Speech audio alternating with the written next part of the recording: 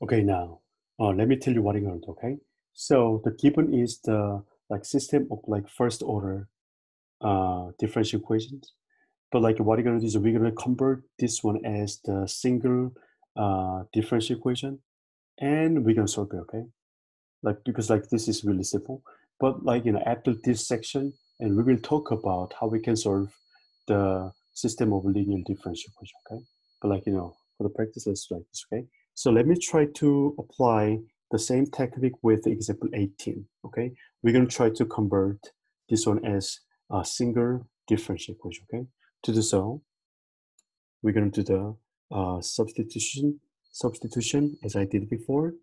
Here we go. Let me solve for x2. Then I will do the substitution this guy into the second equation. Then my second equation will be written like this way.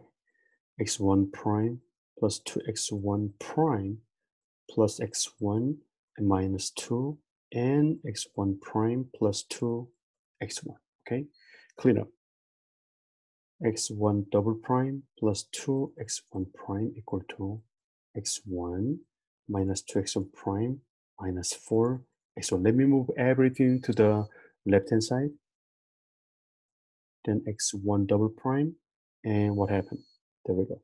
Plus 4x1 prime and minus 3x1, and which is plus x3 plus 3x1 equal to 0. Okay, look at that.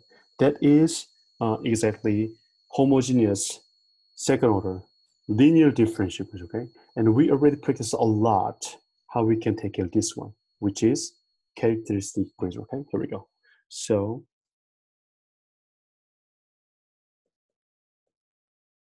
characteristic equation of this homogeneous equation is r squared and 4r 3 equals 0. Then we can easily factor this guy. That is the simplest case, okay?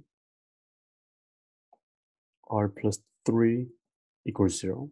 Then I can say there are two real number solution for this equation, right? Then like from this guy, I can say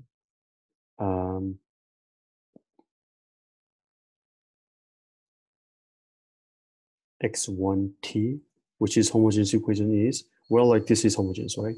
It is c1 e to the minus t plus c2 e to the minus 3t.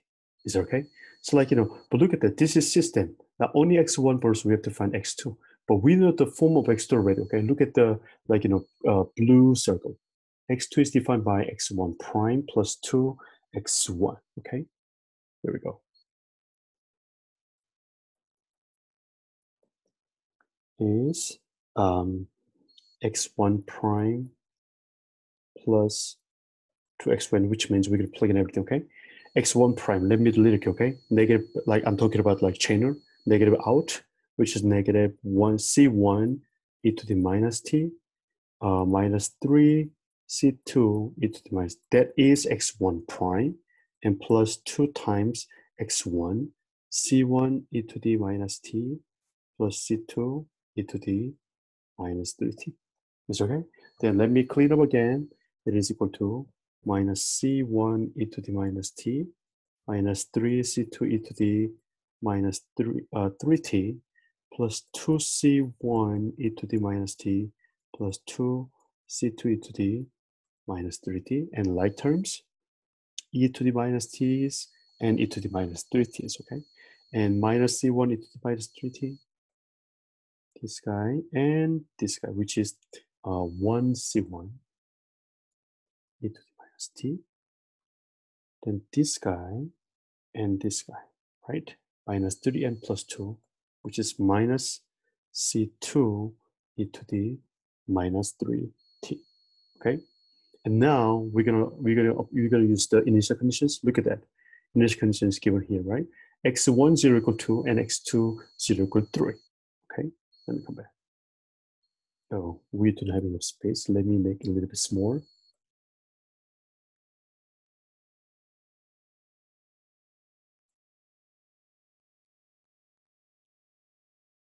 There we go. I think this is it.